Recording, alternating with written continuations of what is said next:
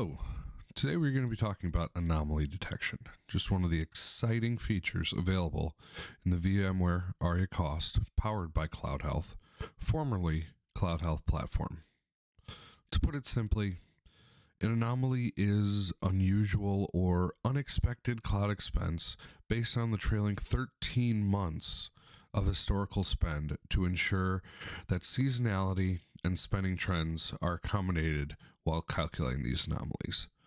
Anomaly detection intends to catch the suspicious behavior as soon as it occurs with the help of AI and machine learning to help avoid some of these costly cloud surprises. In our platform, anomaly detection is located under Setup, then under Governance, and finally, Anomaly Detection. With the help of AI and machine learning, anomaly detection enables users to monitor unusual or abnormal spend in order to help understand and analyze spend patterns and then take swift action on the unwanted spend. The need for anomaly detection originated with the intent to give better control to cloud owners over sudden changes in their environments resulting in unwanted or unexpected spend. Today, anomaly detection is available for the three major clouds: AWS, Azure, and GCP. When arriving on the first page of anomaly detection, we share a list of all active and inactive anomalies over the last 7 days by using the default settings. Active anomalies are when the system detects the anomaly and it is ongoing. Inactive anomalies are when the anomaly is no longer active and the system has moved it to an event in the past.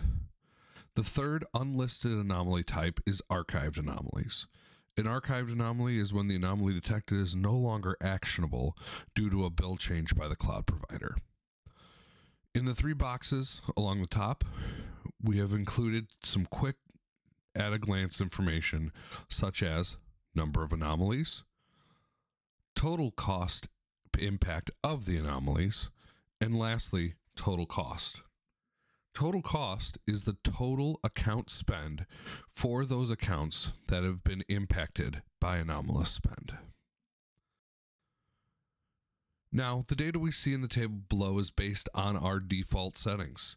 If we navigate up to all filters, we can begin to drill down to some of the other metrics that will allow you to make the data more meaningful and actionable.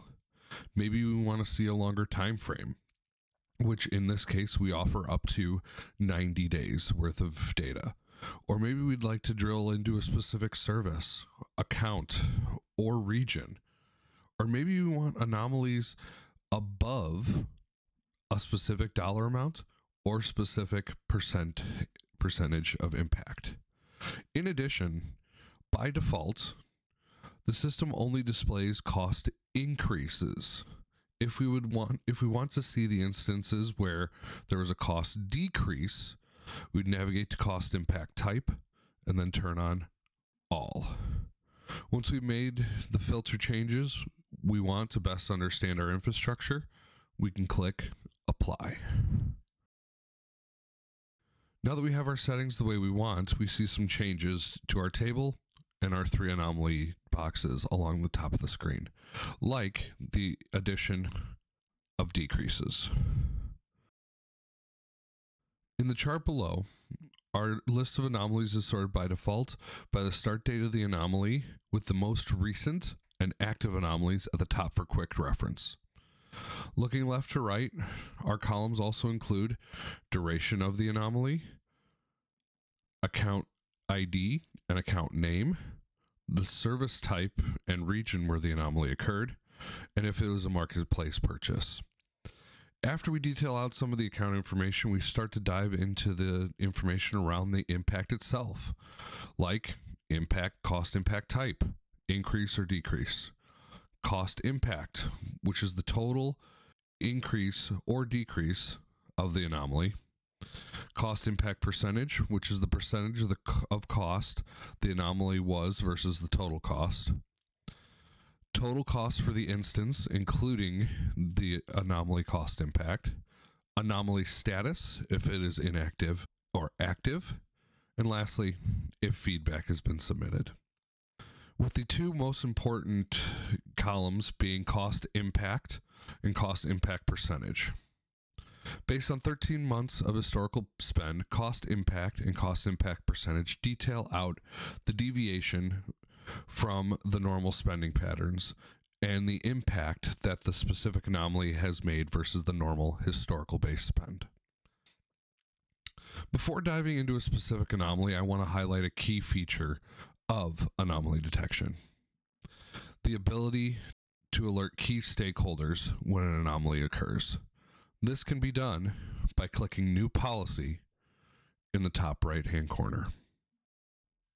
When building a policy to alert key stakeholders of anomalous spend, the first thing we are going to do is give the policy a unique name. In this case, I'm going to focus on alerting on AWS-based anomalies. The second thing we are going to do is choose the resource type, in this case, AWS anomaly.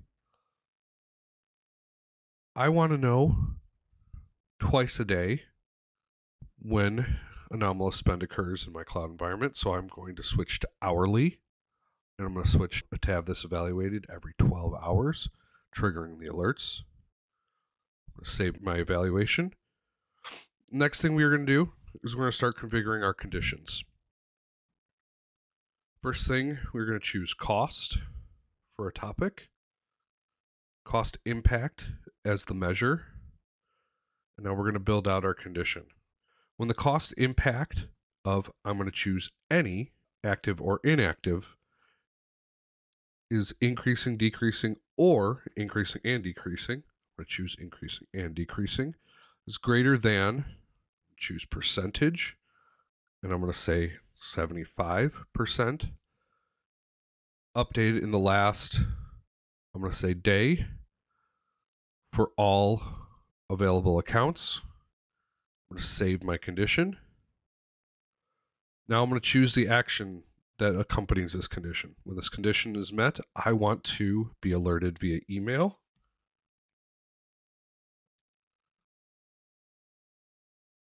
And I can also add any other key stakeholders to be alerted via email as well. I'm going to save my action. Once I have added all the conditions, all the personnel that I want to be alerted, I'm going to save the policy. I will begin to receive alerts once an anomaly has been detected via this policy. One more way that we provide flexibility to cloud owners is the ability for users to export these anomalies into a CSV file for data sharing and further analysis.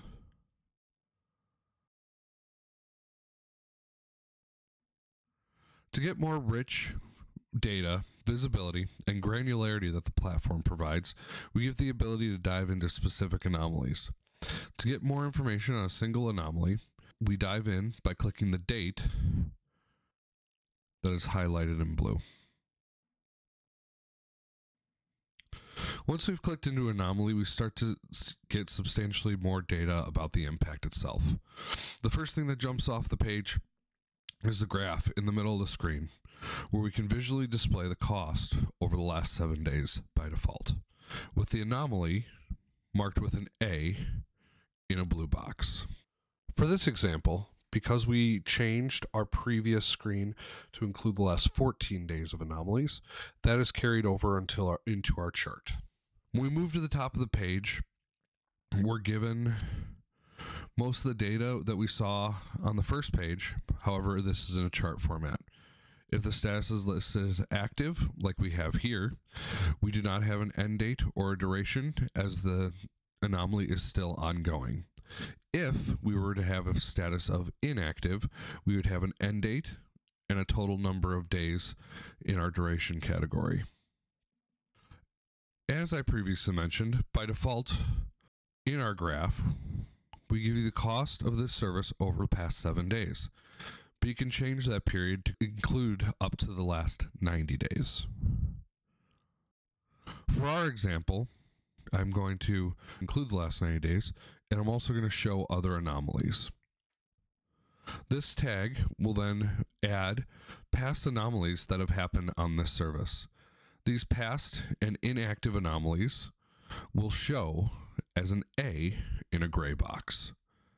Now, for our example, we see that this service has had a couple of anomalies in the past.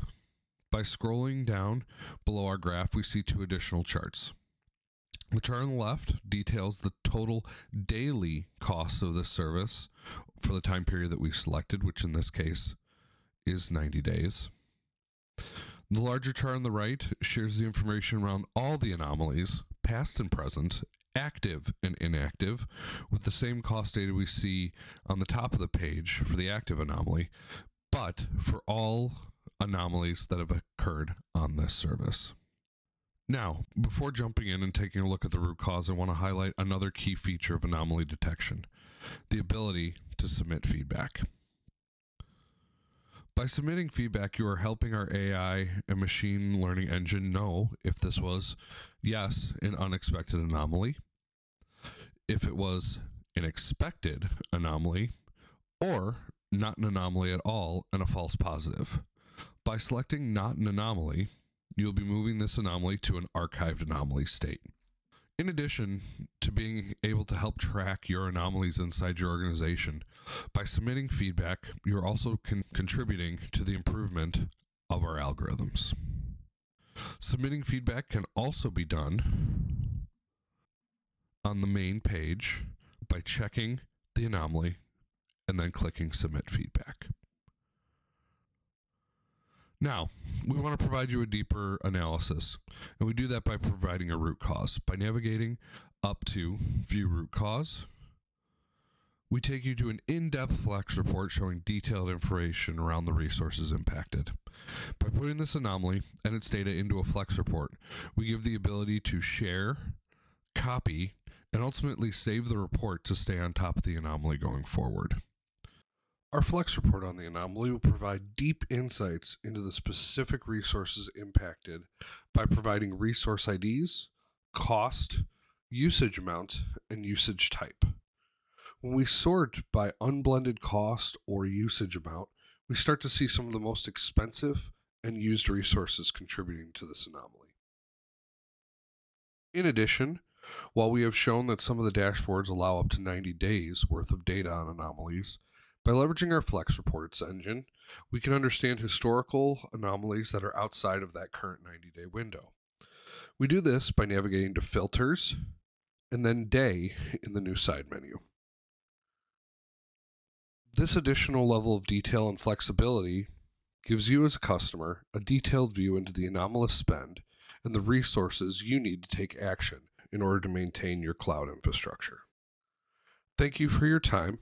To learn about how VMware Aria Cost, powered by CloudHealth, is here to give you more information and better control of your cloud environments using anomaly detection.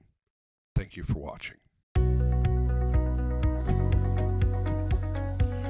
For more information, detailed videos, and blogs about all Aria Suite products, please visit apps-cloudmanagement.techzone.vmware.com or simply scan the QR code to learn more.